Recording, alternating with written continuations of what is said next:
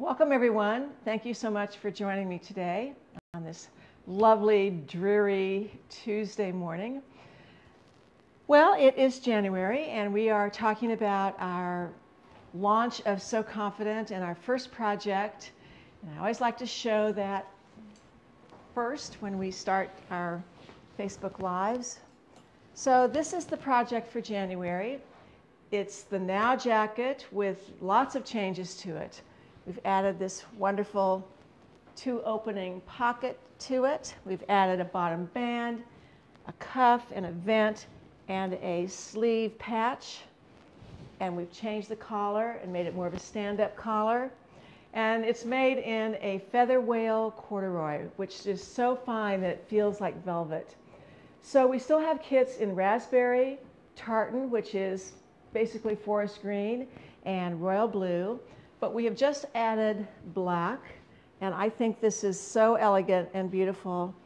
And frankly, I can't wait to make a Now jacket out of this because, I don't know, it just seems like I would wear a black feather whale corduroy jacket all the time. So that is what's going on in January. There's still time to join So Confident for the year. There's always time to join So Confident for the year. If you sign up later in the year, you get the project starting in January, but if you sign up right now, you're right in the thick of it. We had our first Q&A Zoom call last, I don't know, Friday, I think it was. And we have another one this Thursday at 4 o'clock Central Time. So look forward to seeing you then. We also are adding something next week on February 1st. I'm doing a live Zoom, kind of a sew along or follow along or definitely engage in a live Zoom call, but I'm doing it on cover stitching. And we're going to be doing a little series of these sort of mini classes where I'm tackling one topic at a time.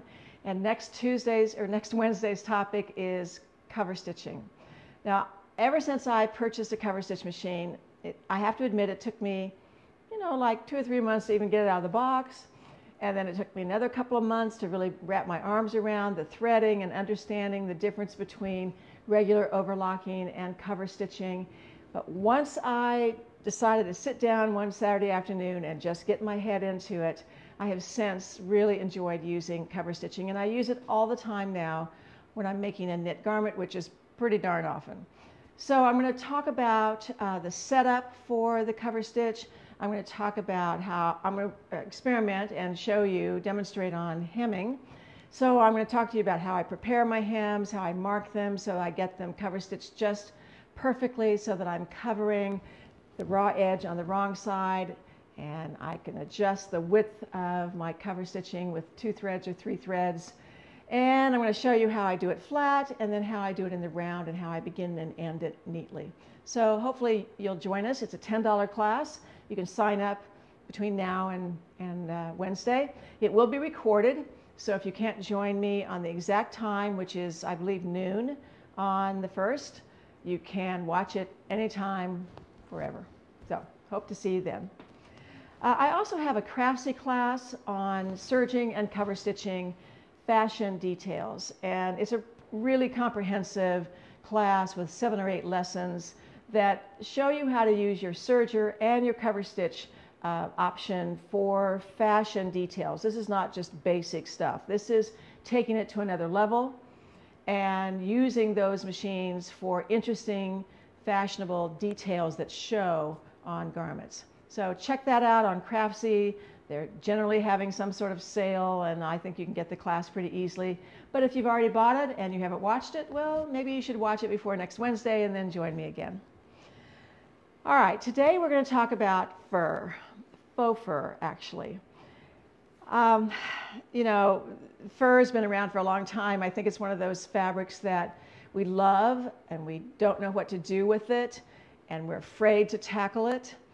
And so, again, I have a Craftsy class called You Can Sew That, and one of the lessons is all about sewing fur.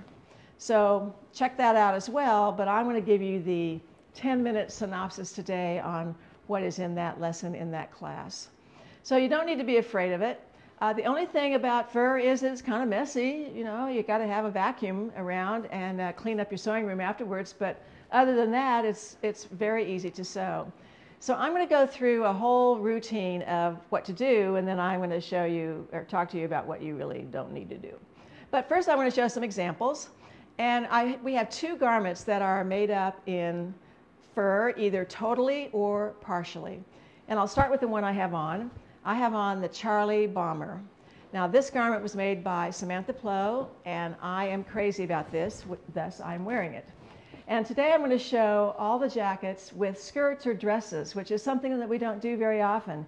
You know, the first thought is, oh, okay, I'll just wear this with my black pants. Well, there's nothing wrong with that, but why not, you know, just step it up a little bit and wear a skirt or a dress and change the profile just a little bit so that, you know, you look really fashionable. So this one is the, excuse me, the Charlie Bomber. The front of it is a cotton, kind of a poplin type cotton, and it's been backed with a cotton knit. And there are some channel stitches, I think. Yes, diagonal, hard to see, diagonal channel stitches. This was taken from a previous class that we did, and I'm going to show you that in a second. But first I have to show this off because it's a slight variation of the bomber jacket, Charlie Bomber jacket pattern. It has longer cuffs, which I really like. They're really long, and you know, this is the style, of course, to wear them like this. But because I have to work and type and write and whatever, and I am rolling them up. But the look is to have a very long cuff, and I love exactly where that hits. Samantha did a good job on that. So the front is the quilted cotton, and then the faux fur. This is a small, short pile with some laminated pieces of I'm not sure what, but some sort of a little faux leather, little patent leather that's been embossed onto this fur. So the back of it is also the fur, and you can see that the cuffs and the bottom band are ribbing. And I believe this band is higher than the normal bomber. The concept was pretty much taken from this jacket, which we introduced a couple of years ago. So you can see that this has also been quilted. This is a blue cotton, and then there's some slightly contrasting blue knit on the inside. And the two fabrics have been quilted together. One thing I noticed when I put this on today is how cozy and warm it is. I mean, it's really warm. I could wear this as an outer jacket, but it feels great inside today for sure. But this is more the proportion of the band on the bottom, more like 4 inches.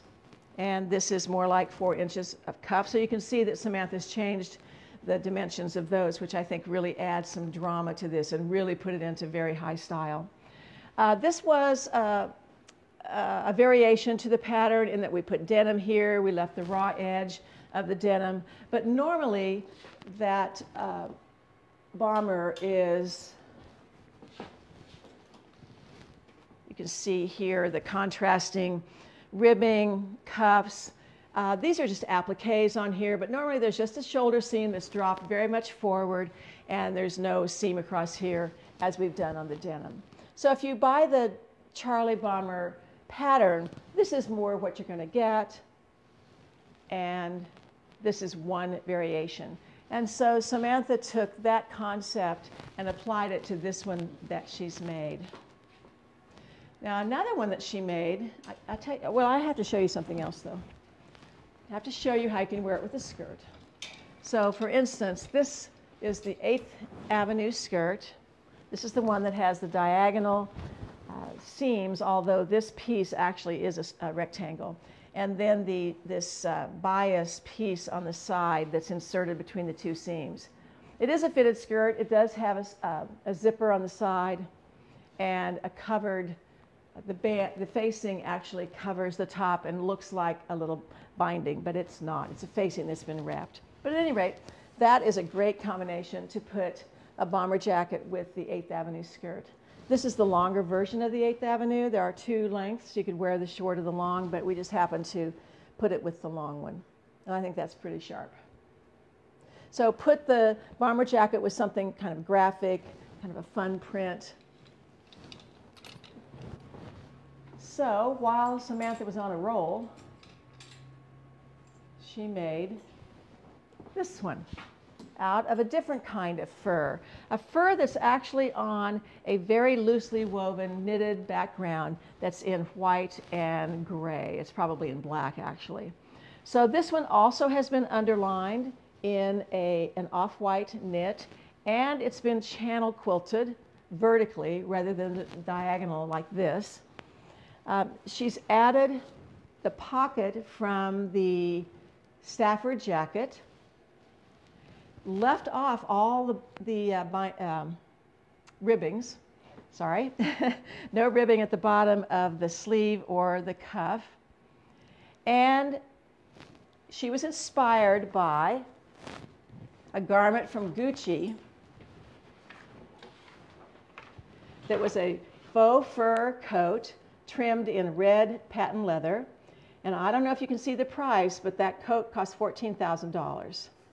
Now, you know, you're welcome to buy that if you want to, or you can make a very cool look-alike garment for a lot less money. Take off at least a couple zeros, for sure. So I love it how she finds these really, really high-end designer pieces.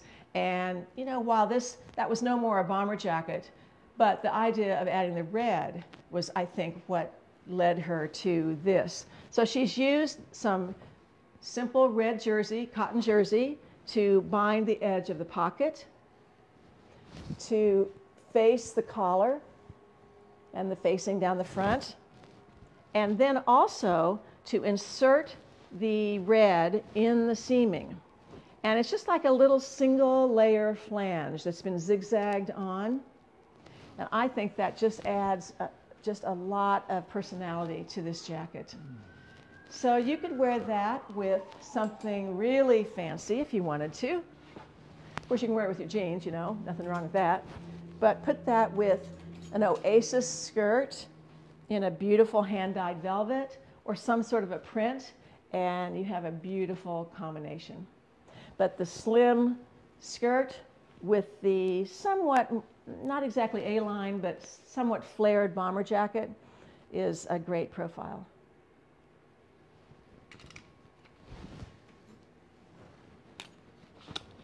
So then we have another garment that I think we've shown it before on Facebook Live, but we also made the Crossroads jacket in a faux fur. So the Crossroads, just to refresh your memory, looks like this.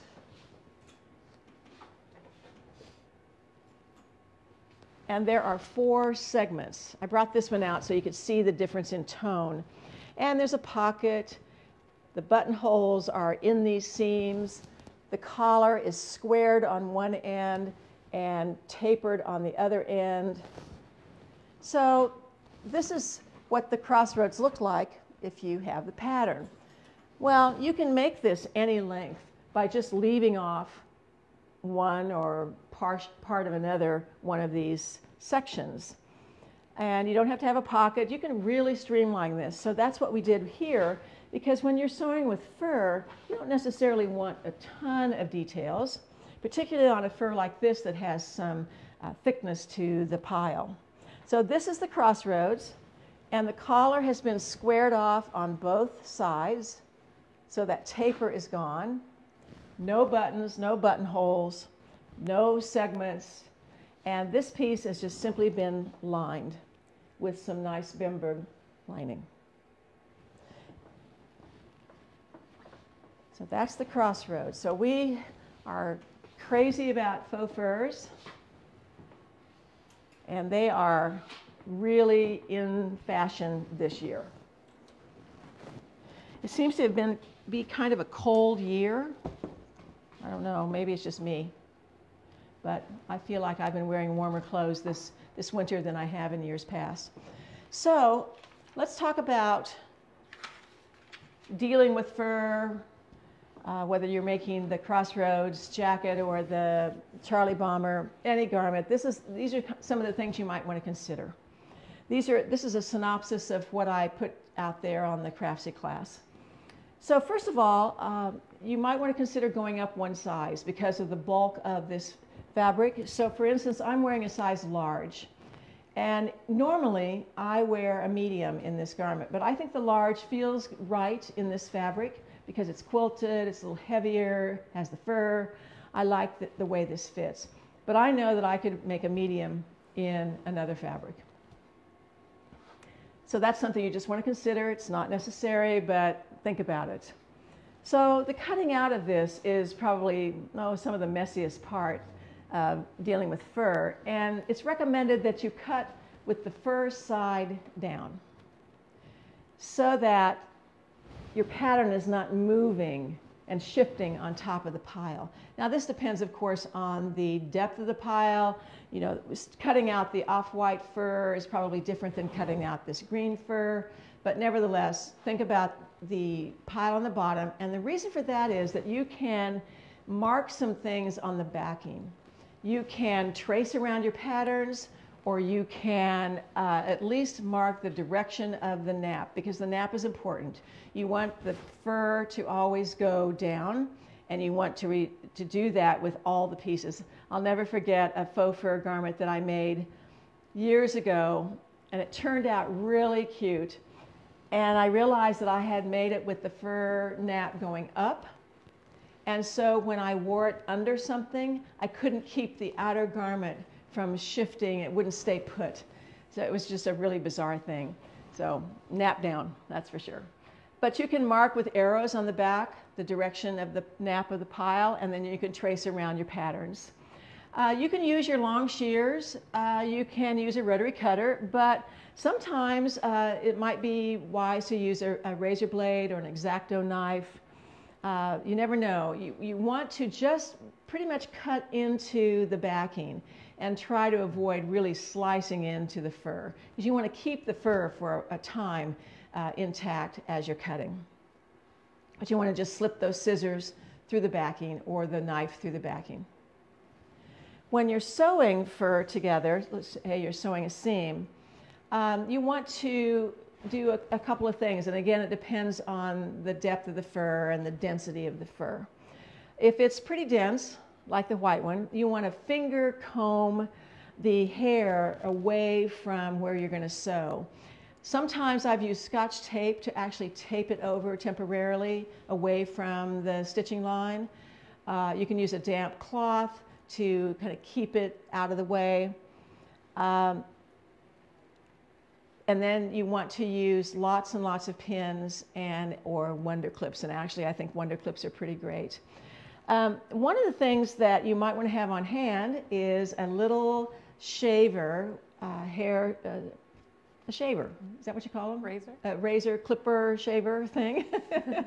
I don't happen to own one because my husband doesn't have a beard, but I remember buying one and I tried to find it the other day and I couldn't find it. But it's nice to actually shave the pile out of the seam allowance.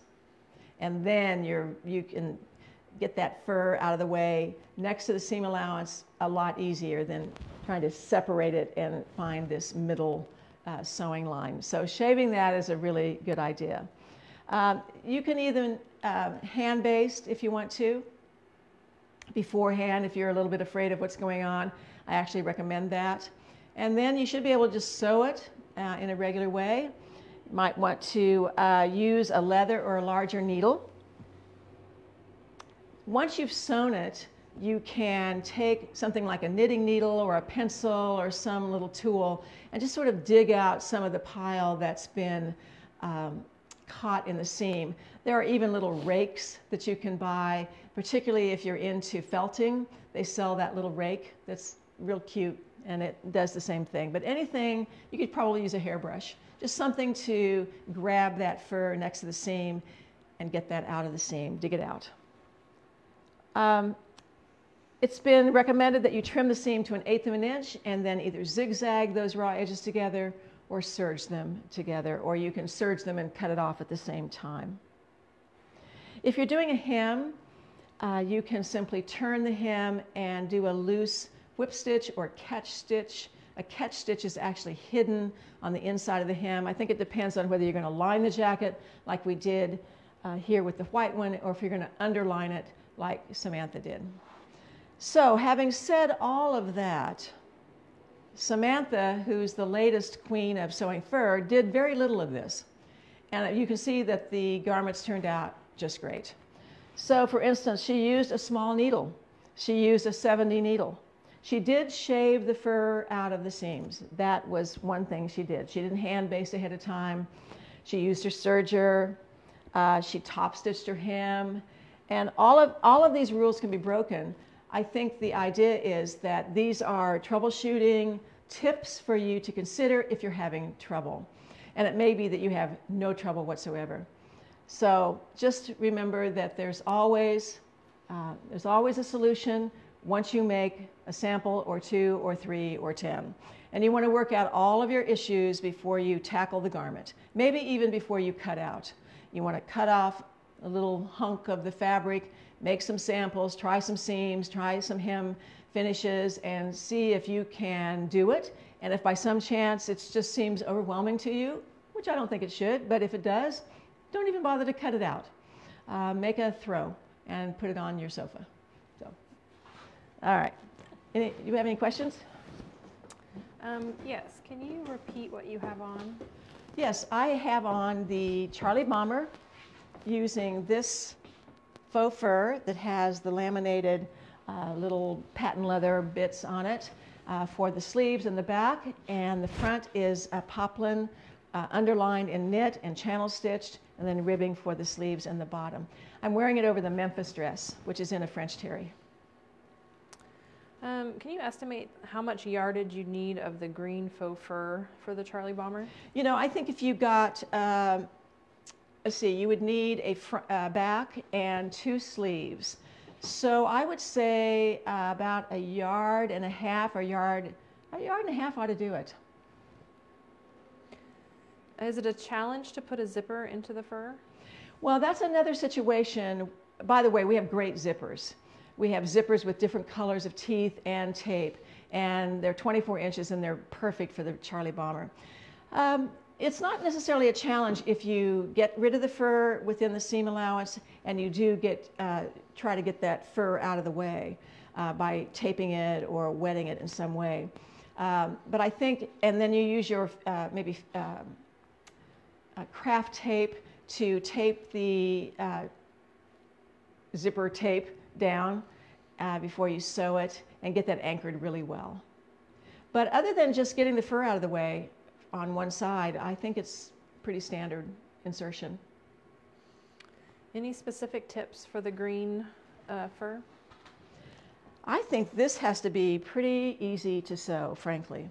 There is a nap to it. There is a nap that goes one way, definitely down like this. But I have personally not sewn on this. Samantha has. It looks to me like something you could just literally sew up. I don't think this has any clipping that has to happen. I think you could sew it and serge it and just treat it like an interesting fabric. Can we see the inside of the jacket? The one I have on? Yes. Sure. Well, okay. I mean, is there anything, I guess, different about it? This is the cotton knit underlining. It's been underlined, so you can see the seam finishes. So she's put the 2 pieces together, the cotton and the knit, and channel stitched them on a diagonal first, and then assembled the jacket so that the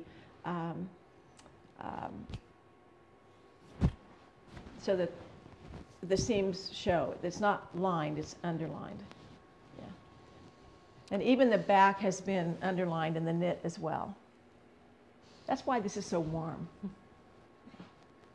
And Samantha did say that that fur is very easy to sew. She treated it just like any other fabric. Yeah, great.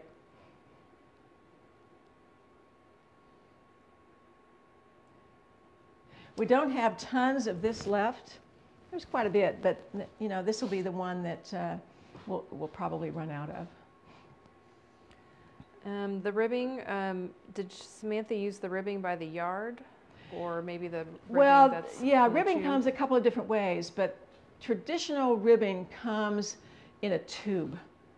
And so if you want to cut it out single layer, oh, by the way, I didn't say that on the fur. You absolutely want to cut out on single layer, but at any rate, the ribbing, you want to cut down one side, one fold of a ribbing that's in a tube and deal with it flat. You had mentioned your cover stitching class. Are you using a Bernina L890 for that? Yes, I will be demonstrating on a Bernina L890. Yeah. I have owned Baby Locks and Genomes, other older Berninas, but the class, I will be using that machine. Okay. I don't see any other questions right now. Well, I don't have too much more other than to show you some fabrics and talk about the sale. So, I decided, since I just love the idea, oh, I didn't show the skirt on this one, I don't think. Let me show that. Sorry. Erin's going back and forth. So since I'm showing skirts and dresses, I've put this Crossroads jacket over a trio t-shirt and a lotus skirt. Okay. So the idea of using a print or something interesting for a skirt or a bottom is kind of what I'm talking about today. But here's the off-white cream-colored fur. So you can see the thickness. The actual density of this fur is probably about 3/8 of an inch, but it's real dense. So it's just so soft. It's fantastic. And of course, it does definitely have a pile, you know, but that's a pretty easy one to figure out.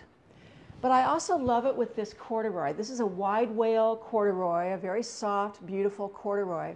And I could see combining this fur with this corduroy. So you could have a corduroy front, let's say, of a Charlie Bomber, and you could have fur sleeves only. You could make the whole jacket out of the corduroy and have fur sleeves only. Or you could reverse that and have this as the body and corduroy sleeves and whatever. So you can mix that up. You could just use the fur as just trims on a bomber jacket. But I love all of these with this beautiful Ungaro. This is, I've forgotten, wool and something. Wool and rayon, viscose. This is one of these exquisite fabrics that we still have a little bit of that I just think would make a magnificent, beautiful, elegant combination. Now what's interesting is I brought this up to the studio and Erin said, oh, you brought that to wear with this. I went, well, no, but yeah, that works.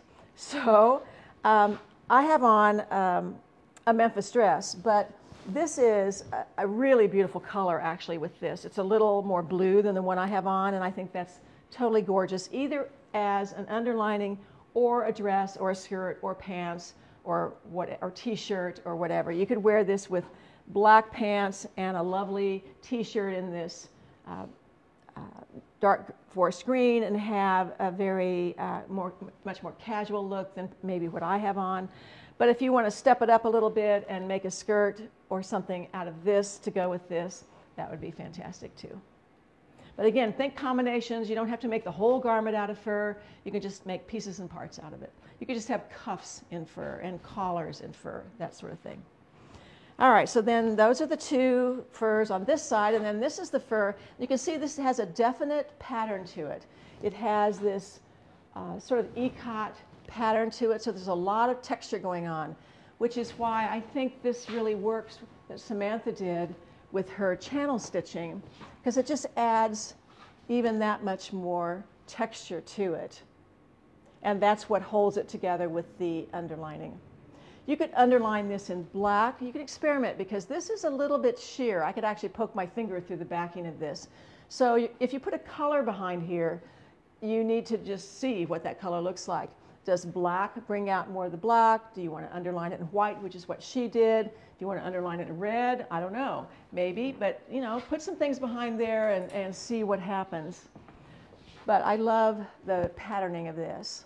So here again, we have a beautiful caramel corduroy that I think is a nice blend with this in combination. I mean, this is so the color of the season. And this year, I think I've told this before, but in a couple of travels that I've been on, every window in every store in 2 countries that I've been in, this is the color that you see. And it's just a forever color, really. But for some reason, it's this year's highlight. So put it with a rayon, beautiful drapey, something. It could be pants, skirt, dress, whatever. But that's a great combination right there. This could even be your underlining to this. If you don't really want to wear this as a garment, then underline this in this. That would be really fun. You could pull out the blue and not do something like what Samantha did. You don't have to put red on it. You could put that blueberry blue on it or underline it in blueberry blue. I think that'd be beautiful. I love the combination of blues and camels. Now this is like the perfect black fabric for just about anything. It could be part of the jacket. It could be the outer part of a jacket. You could underline it with another black knit and quilt it. Or of course you can just make a garment out of it. It's a beautiful lightweight ponte that is 65% viscose, 30% nylon, and the rest is spandex. And then we have the black corduroy. Now, it's interesting about corduroy because it has a sheen to it. It reads a little bit charcoal, but it really is black. And I think for the most part it would read as a black jacket. So you could have combinations of corduroy in either color, either the camel or the black, and have some fun with mixing that up. We have a couple more questions. Okay. They wanted to see full length what you have on. Okay. So I'm gonna travel backwards without tripping. We need a stand that has wheels. They probably exist. Some tennis So balls. here's my bomber jacket and my Memphis dress, and I have on leggings and socks and boots. And then on your sleeves, did she add any width on those to make them blouse out like that, or is that the No, pattern? this is the width of the sleeve, I'm assuming. I feel like it is. It doesn't, I think it's just the way that it's attached, because this is smaller than this, so this has been drawn in a little bit and it's creating this little bit of a lift. Okay. There's some more Samantha could questions. probably confirm that, but I don't think she did. Can you show a close-up of the pocket on the gold jacket? Sure. So this is a patch pocket. So this pocket is cut out and placed and top stitched on top. So there's the pocket. Here's the edge of the pocket. And then the edge of the opening has been bound in knit. So you have one fur pocket and one in off-white knit. Get it up here so you can see it. So there's 2 layers, but when you put your hand in here, your palm is on fur and the top of your hand is on the knit. But it's top stitched on. So these edges have been turned and stitched down. Okay. And Samantha did confirm that she didn't add any width to the sleeve.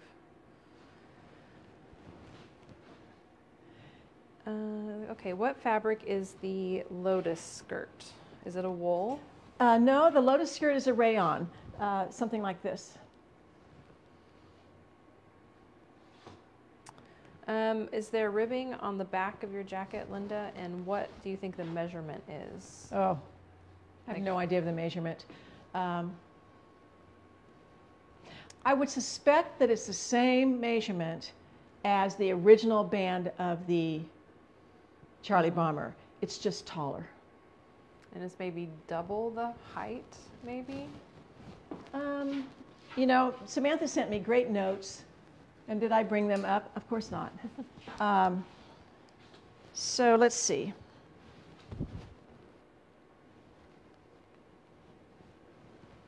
Double, maybe? Yeah, I don't know. Maybe Samantha could confirm. I'm sorry I didn't bring up her notes because she would have said in her notes. The thing I love about Samantha, and I think it's a good lesson for all of us, I have a tendency not to do this, but I so admire what she does, so I'm going to pass it along. She'll make one thing, and then she's off and running in making the 2 or 3 or 4 or 5 other things, different fabrications, slight variations, inspirations from pictures that she collects off of websites and Pinterest and wherever else she gets her inspirations. She lives in Charleston area, and there are some great stores there. There's some wonderful stores there, and you can walk in there and get inspired by some of the clothing that's actually in the store. And I know she does that. At least I do when I go see her. So maybe I drag her into the store that she never goes into. Anyway, but I love the idea that, you know, just one and done is not good enough. And she's an experimenter, and she'll even add details after the fact. You know, as she's going along, she's making. Her mind is working and making changes to things. I think that's and she has no fear about it. A lot of us have a lot of fear about sewing. What if we're going to mess it up? Oh my gosh, this is fabric I spent such and such amount of money on. What if I ruin it? First of all, you're not going to ruin it. Secondly, it doesn't really matter. It's fabric. So it's not the end of the world. You've learned something probably. You've learned what you can and cannot do easily, and you know how to tackle something differently later. So, you know, let it go. Let's just let it go. Can you use the chateau coat with the tan fur? Ooh, wouldn't that be beautiful? Mm-hmm. Now, with that, yes, this would make a gorgeous chateau coat. Underlined or not, I think it would be fantastic. It kind of depends on how you want to wear it, season, and all that. But I would consider binding the edge, like Samantha's done on the pockets, maybe a black binding or a color, whatever, but finishing that edge. Now, this edge does turn, as we've noticed. You know, you can turn it and stitch it, and that's another way to go if you want it just a simple single fabric. But binding would add a lot to it as well. How much fabric would you use if you're just doing the front? I would measure the length that you need of the pattern, and that's probably something in the range of 3/4 of a yard at the most. But we have a yard minimum, so you're going to order a yard and you'll have plenty. Mm-hmm. And with that pattern, you'd have to make sure you have enough for the neck that goes. Yes, that's true. That's true. This has a turn back collar that does so the pattern shape does have this extension. So I think a yard would probably do it. I want to go back to something. In the chateau coat pattern, we have this fantastic method of binding the edge. It's a binding technique that has a narrow binding on the outside and a wider binding on the inside. And it's a really beautiful binding method for any type of fabric, including fur. And I think it would be especially great using a knit fabric with that technique on this kind of fabric. Okay. No other questions? All right.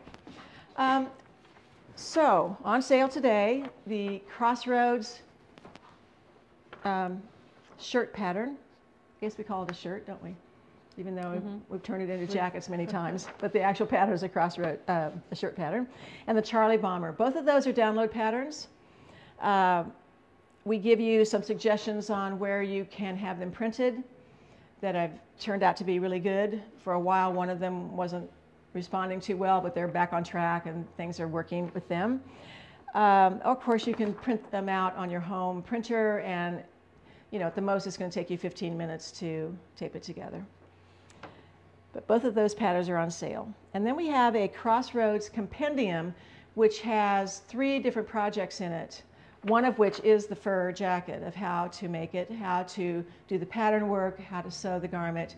And that's in a complete compendium, we call it, that deals with 3 different ways to deal with the Crossroads shirt pattern. And then we have a standalone class tutorial called the Bomber Jacket class, where you learn how to make the denim and poplin garment. But if you're not interested in the combo, you know, the class is just great for learning how to insert the zipper well, learning how to do this connection here that's kind of a signature connection of a lowered shoulder seam that turns quickly into a neck seam. Can be a challenging detail, and we show you how to do that in the class. So there's lots to learn in the class, even though you might not be interested in the denim and the poplin. We do have 2 kits available still of this combination, the denim and the poplin. We have 2 kits left, and they're going to be on sale for the next week. You get the zipper, you get the 2 fabrics plus the 3rd fabric, which is the underlining and the ribbing. So you get all of it. And all of the fabrics that I have on the wall are for sale, on sale. And we have, I think, 3 ribbings on sale as well, which I didn't display here. So check those out. It seemed like there was something I was going to say.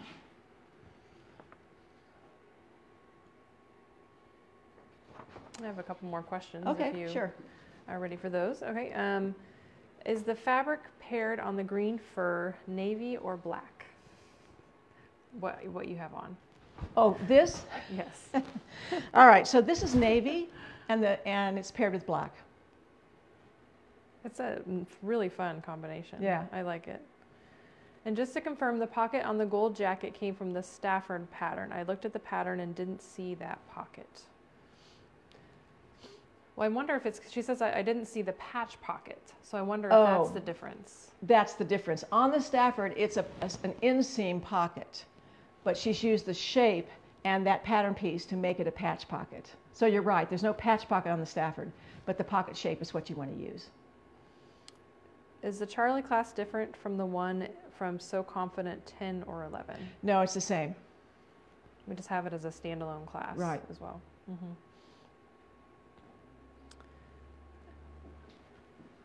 Okay. All right. Well, I hope to see you, of course, next Tuesday. We'll be doing something else. But the following Wednesday, check out the cover stitch class. I hope to see you there. And we'll see you again.